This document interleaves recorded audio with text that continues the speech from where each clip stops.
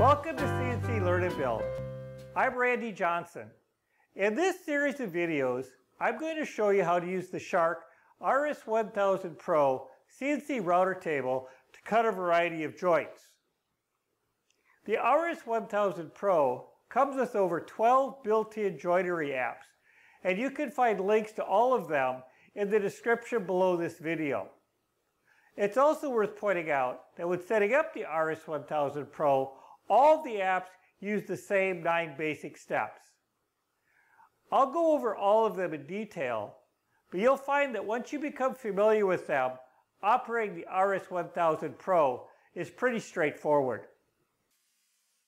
In this video, I'll show you how to set up and run the Through Dovetails app on the RS1000 Pro.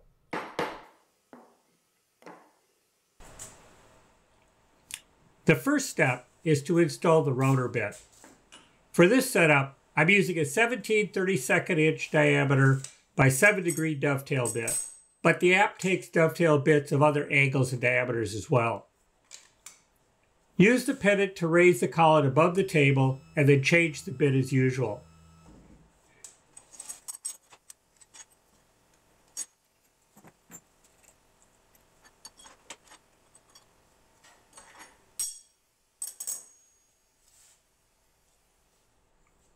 Next, open the setup window and enter the bit diameter, which is 0.531 in this case. There are a couple of places in the pennant where you can enter the bit diameter, but I prefer doing it here, plus it is needed for the fence calibration, which is coming up shortly. With the bit diameter entered, lower the bit and open the Apps menu to select the touch plate calibration option. I'm starting with the bit calibration first. Click through until the white control button appears.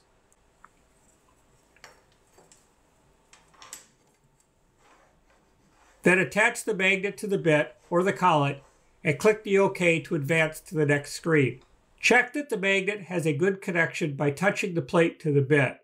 If this checks out, click OK to start the bit calibration. The bit will automatically rise up, touch the bottom of the plate, and go back down below the table. Click OK to accept the results.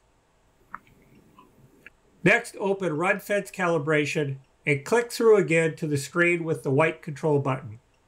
Press this button to open the control screen, and use the buttons to raise the bit above the table and to bring the fence forward.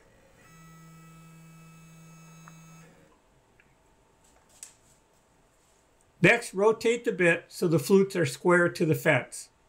I find the touch plate works well as a guide for this step. Then put the plate between the fence and the bit. Click OK to advance to the next screen and tip the plate onto the bit to check the connection. And then click OK to start the fence calibration.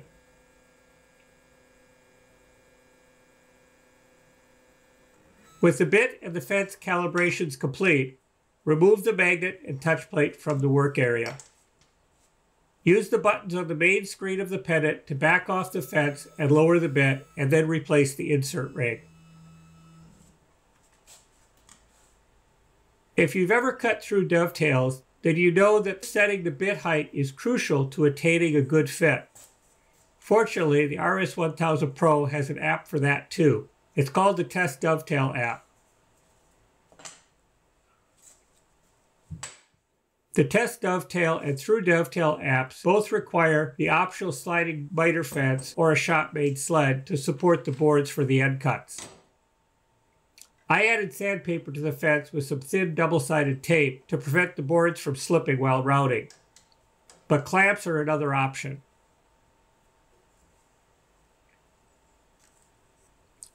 When you open the Test Dovetail app, you'll see a list of parameters that need to be set up, just like the other apps. Start at the bottom with the tail depth. For this project, I'm setting this to 3/4 of an inch, which is the same as the thickness of my board. Next, enter the bit angle, which is 7 degrees in this case, and then verify the bit diameter. With the bit information entered, open the spacing setting. Notice how it recommends a setting of 0.878. This is a good place to start for the first test. If this proves too tight or loose, I can fine-tune it by adjusting the spacing up or down a small amount. The Test Dovetail app is now set up and ready to run.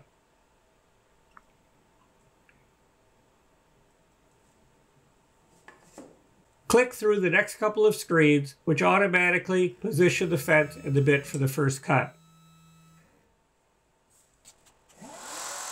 Make this cut in both boards and then advance the fence for cut number 2.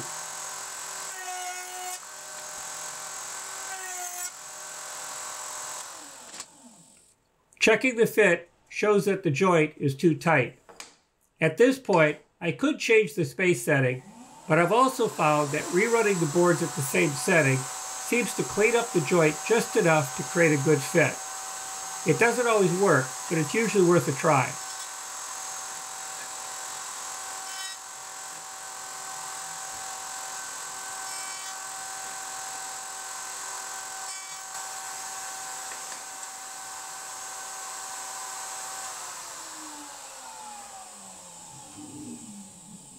And in this case, it looks like it worked just fine. Next, open the Apps menu and select the Through Dovetail app. Opening this app reveals the same settings as the test app, plus a couple more. Starting with the tail depth, I enter the same 0.75 I used in the test app. I'm going to skip the spacing setting for now. Next is the material width, which is 3.5 for this project. The bit angle doesn't carry over, so I need to enter that here as well. The bit diameter does carry over, but I still check it just to make sure. Now I can go back to the space setting. The recommended setting is the same as we saw in the test app, and it worked fine, so I'll use it here as well. I'm now ready to run the tail portion of the joint.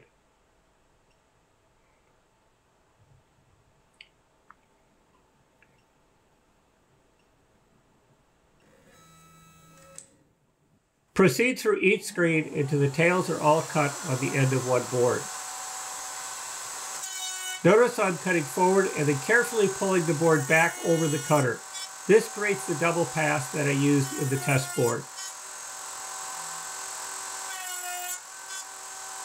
On the last pass, hold the board extra firm and feed it slow since it's a climb cut, and the rotation of the bit can pull the board away from the fence if you hold the board too lightly or feed too fast.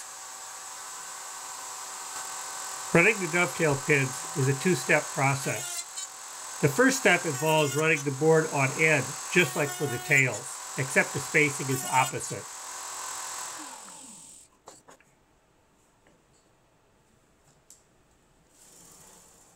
For step 2, a stop block is needed.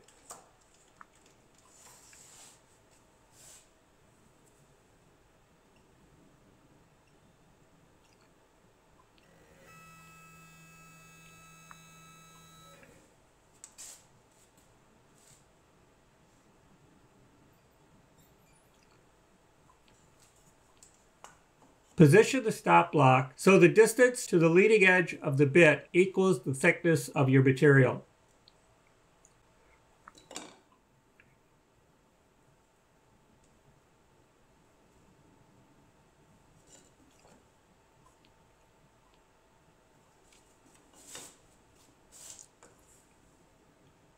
Run this cut flat with the surface that is on the outside of your box facing up.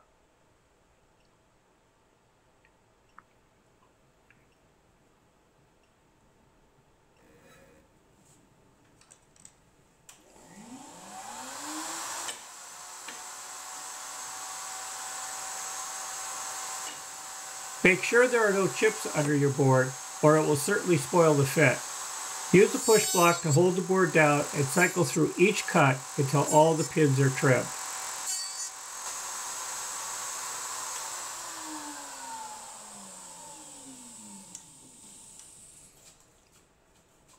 This step creates the angle needed for the pins to fit the tails.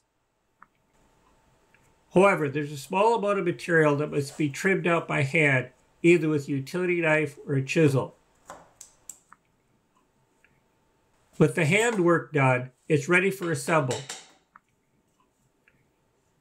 A few taps with the mallet, and it's home snug.